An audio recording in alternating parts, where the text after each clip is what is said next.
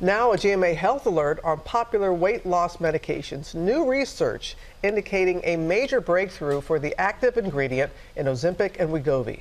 It may also fight fatty liver disease. Our chief medical correspondent, Dr. Narula, is here with that. So break down these findings for us. Good morning. Well, we're talking about a disease called MASH that affects 1 in 20 adults in America. And this is a severe form of fatty liver. And it essentially causes inflammation in the liver, fibrosis or scarring. 20% will go on to develop cirrhosis. It also increases risk of liver cancer and then possibly can lead to liver transplant. So we don't have a lot of great treatments for this. So this trial took individuals who were average age 50, most were obese, half were diabetics, divided them into 2 groups. One got a placebo and one got a weekly injection of semaglutide, which is, as you mentioned, the same drug that's in Wegovy and Ozempic.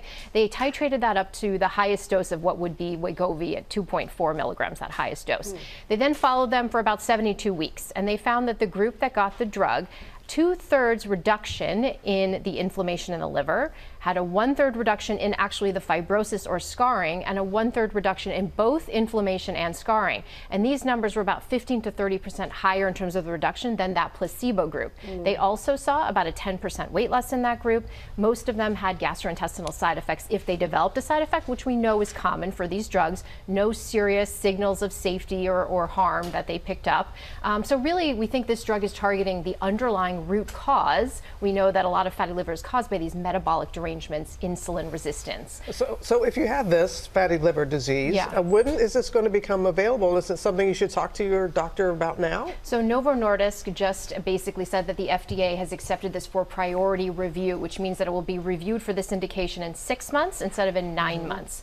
So that's hopeful. You know, currently there's only one drug that's approved for this disease called Rezdiffra that was approved last year. So there's a big need for something for all of these Americans who may have fatty liver. And clearly we keep seeing growing uses for these GLP drugs. I know. Dementia, it's being studied for substance abuse, kidney disease, obviously sleep apnea, cardiovascular disease. I mean, the list goes on and on. So it's really an incredible class of drugs. So what is it about this active ingredient that is able to do all this? Well, clearly it has just systemic effects, right? It's affecting the brain, it's affecting the gut, it's affecting insulin sensitivity. So I think it's those wide-reaching impact on so many parts of the system that we're seeing. Thank you, Dr. Narula. Yes, wow.